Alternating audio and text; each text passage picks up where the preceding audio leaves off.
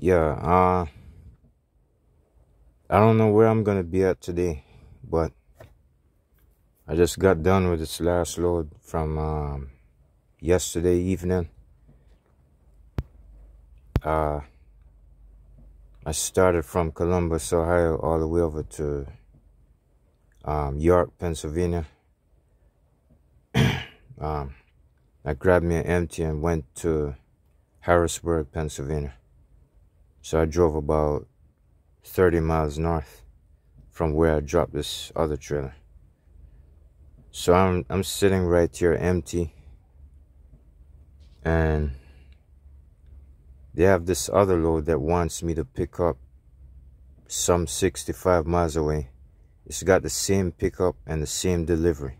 It's like the pickup address is the same as the delivery address. So they kind of confuse me that this is not their first time doing it. They only do this once in a while, every couple of months, or a couple of weeks. They want me to relocate over there so they can do some kind of routine with me. Well, they gave me some kind of lame message on the Qualcomm that didn't make any sense. So it looks like, not only that, when I came over, before I came here, I told my DM over the Qualcomm if he could give me another load going south, like towards Virginia and then south to Florida for time off. He said, I'll see what I can do. Well, that didn't happen yesterday. So it looks like I'm going to be going to waste the whole day today. You can see it's raining outside. You can see the water on the windshield. It's raining. So I got up like 4 o'clock. Nah, I got up earlier than that. I got up like 2 o'clock, 3 o'clock. I don't remember. I got up sometime early this morning. It's now 7 o'clock. I've been sitting right here in the seat since it was dark just now. And I've been sitting here since daylight. So it's 7 o'clock now. Yeah, it's like I rejected the next load that I already told them about. They want me to go to I forgot, that's that other side of New York somewhere. I told them I wanted to go south and they keep ignoring me. So I said, I'm going to reject this load. Not interested. Reject this load. So they avoided it. They have to respond to me because I'm lease purchase now. It's not like I'm company driver anymore. Now since I'm lease purchase, I have certain benefits. So now since I turned it down, they voided it. It said void. So not only that, they want me to chase after this next load assignment that didn't make any sense. Well, I'm going to reject that one too because I feel, the way I feel, I don't feel like being on the northeast side. And I'm not in a mood. I'm not in a good mood for a couple of days. I just want to hurry up and head home and sit, catch my breath, recharge. Not only that, I got to do a 34 anyways. It seemed like they don't know. I didn't send any message saying that I'm going to reject that other one. It's even worse than the first one they sent me. So all of this stupid bullshit that they're shoving in my face, I'm just going to ignore it. I'm just going to pretend like I didn't see it. I'm just going to sit here the whole day. Wait for that DM to take over because them idiots, they ain't really doing so much of a good job on the weekends. And I already told that DM about that. So while they're still ignoring me and shoving shit in my face, I'm sitting right here for now. I'm going to spend the whole day right here and I'm not going to do anything. So it's like, this is my main subject. This is what I really had in my mind. I'm sorry I had to go through all of that stuff I just told you just now. That's not what I want to talk to you about, to tell you on this video. What I had in mind just now, I might want to add that to that incident that happened to me in 2013. You remember that part where I said something about my kidneys going out and what I had to do? While I was here driving trucks, I had to dive into the ER and that tooth situation and all that. Well, I got another one that might scare you and kind of gross you out. I don't know if you want to, you probably might get mad at me somewhere along the way, but let me tell you how this happened. What this video is really about is I had something on my mind that crossed me that happened in 2012. I was driving, you know, working for these people, you know. They weren't original truck companies, you know. Don't give me that crap about, you know, what kind of company it is. Please don't. That's not what I meant. This is one of them private backyard truck jobs, you know, like something you find on Craigslist. Yeah, it's the original tractor trailer, all right, but they're private people. It's not a truck company, really. So I drove for them, and I remember when I was, it's too bad. I would have opened the hood right now and show it to you, but it's raining outside. I don't know what's going to happen.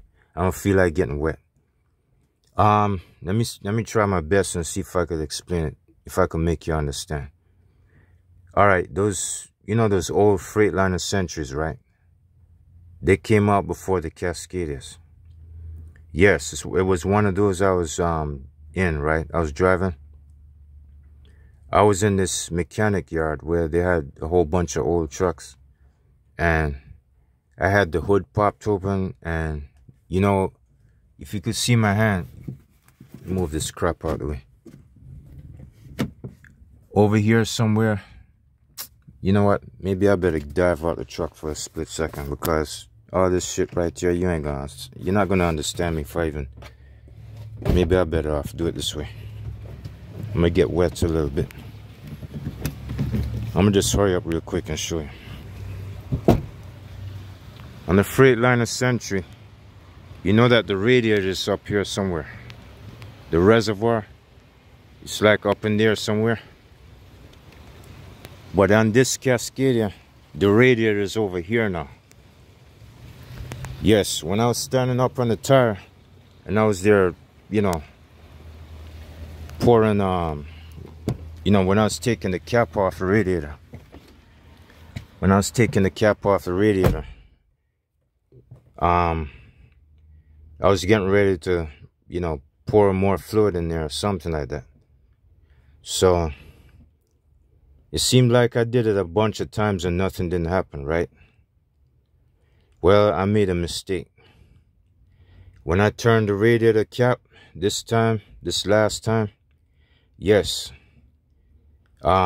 pressure came out and hit me in the eyes. It hit me in the face and shot 30 feet up in the air. And I do mean something like 30 feet. When it shot me in the face, let me show you again. The radiator pressure hit me in the eyes. I covered my eyes like this, and I kept running and running and running. It's like I was even much faster than this. I kept my eyes covered up. By the time I reached the end of the trailer, I was scared to open my eyes. I just moved my hands slowly, and I was scared to open my eyelids. So I started opening my eyelids, and that's when I saw some blurriness. And then I'm just dramatizing what I did back in 2012. I'm just using this truck as an example. So it's like that's what happened to me. That was the first time in my life I ever made that mistake. I've been driving trucks for like between 2001 and 2012. I never ran into no situation like that. But it seemed like I made one of my dumbest mistakes right there. I got hit in the face with radiator pressure from one of these trucks, one of the Freightliner Centuries. It shot 30 feet up in the air. I jumped off the front tire, and I just showed you. I ran all the way back to the trailer within less than 2 seconds. And then that's when my manager, my female manager and my male manager, both of them was husband and wife. I think one of them said, "Are you all right?" They saw what happened. And when, you know, I did see some blurriness. That blurriness wasn't blindness. I didn't really go blind. That was just radiator fluid that was in the way. So it's like it took me a while to be convinced, and then I realized that I almost lost my eyesight. So I got lucky. Not only that, but my chest was red. The back of my thumb right here, it had like a blood spot. It had like a burn. I had a burn on the back of my thumb. What else? I think, I don't know. I think that lady named Trish, or Devoy, one of them got some kind of towel or rag or something. I don't know. I went back in the truck and started nursing myself anyway. It's like, you know, I didn't even go to the hospital. That's another thing. I didn't go to the hospital for that either. I didn't even see an eye doctor. I came back to normal just like that. And I kept driving too. Right after I got hit in the face, like about another hour or so, I dived right back in the truck and I kept driving. So, not only that, but I had another eye injury. It was at the body shop in 1994 somewhere, 95. I was at a body shop and I was using one of those grinders. You know, I was shredding off some metal off the surface of the car, the side of the car. A piece of metal got stuck in my eyeball. It got stuck on the front of my eyeball, and I went to bed with it just like that. Back in them days, I didn't have no insurance or nothing. I was just working at one of them shady tree mechanic shops, one of them body shops. And I went to bed with that thing, and it was cutting my eyelids. It was cutting my eyelids pretty good. And I came back to work the next day, and this other dude that's the same age as me and him was like 25 years old. And he took one of them grass straws, you know, like he pulled out a blade of grass off the ground, and he tipped my head back, opened my eyes, and he stuck the blade of grass up against my eyeball and pulled it out. He took it out real slow. It still felt like it was in there, but I could tell he took it out anyways because my eyelids wasn't cutting up against it. I don't know how he did it, boy, but them guys are smart. So when he took the piece of metal out my eyeball, it took like a couple of hours. It took like, I don't know, it took like an hour or so. And the pain, the burning inside my eye went away. You know, it didn't stay the same anymore. Yeah, my vision was blurred. My vision was blurred in one eye. And then over a period of time, like 1 or 2 weeks, it came back to normal. So it's like I could see pretty much the same in both eyes. I'm not too sure about the left one, but maybe I'm still defective by it. But anyways, I never had no problems driving this truck anyway, so I've been alright. So it seemed like, I don't know. It's like, I guess the reason why I'm shooting this video is because I did have some kind of accident outside the truck. Outside one of those trucks in 2012. I just told you. It wasn't a truck accident. It was me handling something underneath the hood, and it backfired against me. So I got hit in the face with water pressure from the radiator, and it was regular temperature. Yeah, the engine was running too.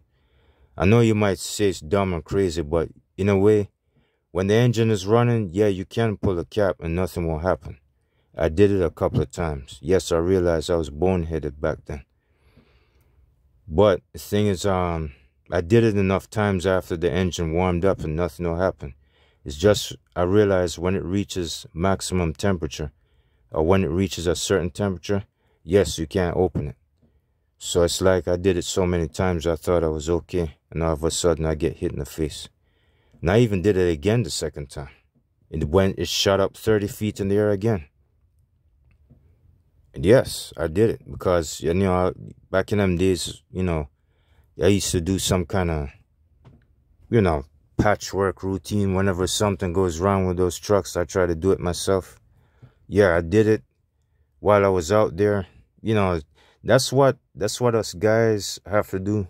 Some of us, you know, having it hard in the economy times. You know, there's a lot of shit going on in the United States.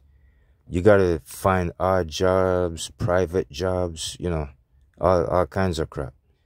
So it's like, that's, since, you know, them regular trucking companies wasn't hiring me back then, I just took a short way out. So I went on Craigslist and I got one of these jobs.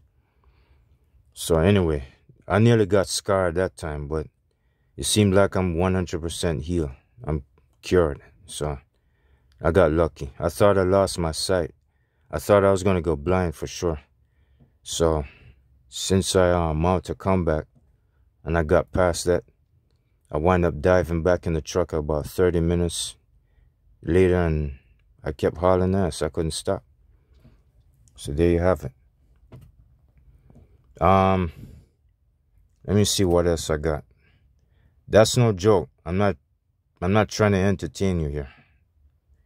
I don't know if some of y'all get scared to death or what, but I'm telling you.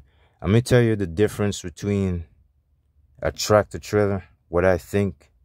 Since it did, I can't remember how painful it was. It seemed like it wasn't really painful that much. I did get burns, all right. It seemed like I must have forgot, but it didn't really hurt as bad as I thought it would. I did get redness on the chest, and I got burns on the back of my thumb. It turned into a cross, and I peeled the skin off. But it wasn't serious at all. It was very minor. It's just that my eyes I was worrying about. I thought I was going to go blind. But I'm all right. I didn't even go to a doctor or nothing. But the thing is, I noticed something really scary, more than the tractor trailer. I think truck temperature is minor than minivans and cars. I really think car radiators are much harder than trucks. I think radiator fluids inside minivans and cars are worse than tractor trailers. I guess because trucks are bigger, they got a bigger size water jacket inside the crankcase. You know, like the walls of the crankcase. Yeah, the water jacket is more bigger. It's got more, what do you call it? I can't really describe it. I don't know if I could draw it and show you. But anyway, the water jacket inside the walls of the crankcase is probably more bigger. The engine's got a bigger size. So it's not so small and compact. It doesn't pack all that temperature. Not only that, the radiator and everything is much bigger. So it's a little bit cooler than any car radiator. I think the car is worse than a tractor trailer. If I ever get hit in the face, forget it. I don't know. I'm going to be making some kind of noise. As tough as I am, I fucking hate to find out. Lucky I never had that happen to me once. But my first time experience, getting hit in the face by a truck, a full-size semi-truck. Yes, that was my first time experience. I never dreamed it would happen to me, but it did. And I got past it, and I got lucky. Let me add another thing. I'm not really clumsy or nothing. It's just that I might want to add this other, I don't know if you want to call it tidbits or whatever, but it's one time when I was on FFE's truck back in, can't tell, it might be 2002 or 3. You know that M&M's plant in Tennessee? I think it's in Knoxville or Nashville or one of them. It's some part of Tennessee. M&M's, yeah. You know, FFE pulls reefer trailers. Mostly reefer trailers. And they got Lisa Motor Lines. And they got MTC. And they got, especially American Eagle. They pull dry vans only. I remember all of this. It took me a while, but I remember. American Eagle, FFE, Lisa Motor Lines, all of them was in one terminal. They're different companies, but they're one terminal. Just like you got Sprite, Sunkiss, Pepsi, all of them is like bunched up. And you got M&M's, Mars, you know, they're like You know, like, you know what I'm talking about? So anyway, I was in this M&M's plant in what was it, Tennessee? Yeah, when I was dropping this trailer, I realized that you know, it's one of those slopes. Let me see if I could draw it. I'm gonna try not to make this video too long. I thought it was gonna be short. Let me just use a rough sketch. Just like I did on one video, I'm gonna do it on this one. Alright. It was one of them dirt mounds or one of them dirt pavements. It's not like a regular pavement. Here it is right here. You see that surface right there? Alright. I'm gonna try to make it good as possible. This is a 53-foot trailer right here.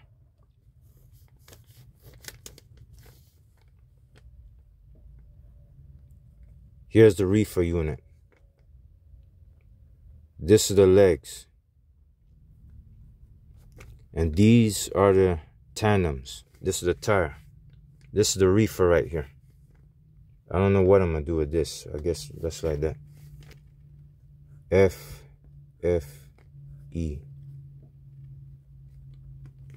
It says FFE as in Frozen Food Express.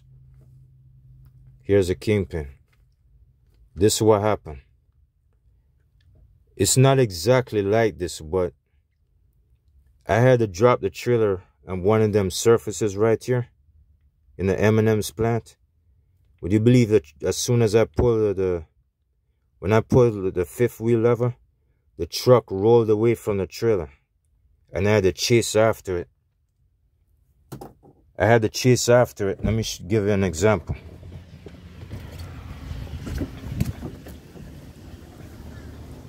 When I had the door open like that, as soon as I pulled the fifth wheel lever, the truck rolled away. It almost missed my foot right there. I had to chase after it. And guess what? I had to dive chest first on the fucking seat and pull the friggin' air brakes real quick. And that's how I saved the truck from rolling down the hill. They actually had the trailer. They had these trailers on top of some hill. So when you drop the trailer at the edge of the hill, the truck can actually roll away. I guess, I don't know. It's like, I could have swore I did. You know what, where I went wrong? You probably caught this already. You already beat me to it. I guess I didn't pull the yellow knob out when I backed in. That's what happened. But anyways, if that level, if this surface right here was straight, then that probably wouldn't have happened. The truck would have just stayed there. But, you know, it's not like I did it on purpose. It's just, you know, it's human error. I know I made that mistake on one of them videos, like, way back a couple of months ago when, you remember that part where I forgot to pull out the pigtail and I heard a noise? It actually whiplashed and hit the back of the truck. I did that like 2 or 3 times since I picked up this truck right here. Yeah, I forgot the pigtail and it snapped. And I got pissed off. I got angry. Yeah. It's not like, I'm not an amateur or nothing, you know. It's just distraction. I get easily distracted. It's like I got stuff floating through my head and I constantly, you know what I mean? I'm one of those types. I've been a professional driver. I still am. It's just that I get distracted. It's like I got my mind on something else. When I get caught up thinking of stuff, when I'm in a hurry to do something, I get desperate. So when I get distracted and desperate, I'm in a hurry to do something, that's when I forget. So it looked like on FFE's truck, I forgot to pull this knob out when I was getting ready to drop the trailer, and that's why the truck rolled away from me. I had to chase after it, landed chest first on the seat, and yanked the knob out, and that's when it stopped. I actually saved the truck from going down the hill. It would have went 20 miles an hour. if I didn't catch it. All hell would have broke loose. It would have crashed into them other trailers, but I saved it. But anyways, you know what? It's 25 minutes now. I think I'm gonna go ahead and cut it. All right, I guess if I got anything to say, oh yeah, wait a minute. I told you all about this on the other video. Yeah, the club. I think this came out sometime in the 1990s, late 1980s, I don't remember. I used to see this on the TV. I know one of y'all said that. Yeah, I used to have this on my minivan. It does work. Even before I bought it, I'm over here saying to myself, if I put it on, this was before I bought this yesterday. If I put this on this truck, it should go up against right here or up against the Qualcomm if somebody tried to steal it. If they try to turn the steering wheel, the handle should go up against the Qualcomm or it should go up against the door. If I switch it around, if I turn it this way, the handle would go up against here or it would go up against the Qualcomm again if they try to steal it. Still the same thing almost. That's another good thing. It don't matter. I'm keeping this bitch for the rest of my life. I don't care. I'm letting it stay that way. So there goes. All right, so much for that.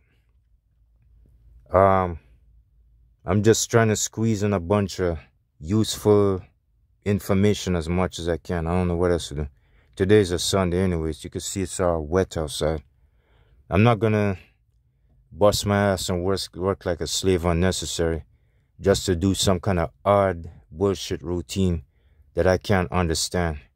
I even told them on the Qualcomm I don't understand what they're trying to say. So whenever I get the chance, I'll just crank up the, I'll just turn the Qualcomm on, type another message. They ain't gonna see it anyway, so forget about it. I'm gonna just wait for that DM to show up and I'll just tell them what's going on. All right, I'm gonna cut this one short. I'm gonna cut it right now. So if I got something else in mind, I'll let you know. All right, I'll check y'all later.